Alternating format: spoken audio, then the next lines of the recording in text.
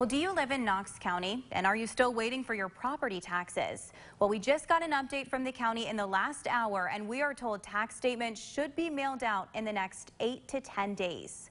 Last month, we told you the vendor the county is using for taxes hit a snag with software issues. As of tonight, they are not completely fixed, but the county says the vendor is getting close. We should point out 2/3 of Knox County property owners are actually not impacted by this holdup. That is because some people's taxes are escrowed, so they're paid by banks and mortgage companies. The Knox County Trustee's office tells us property taxes are due by February 28th.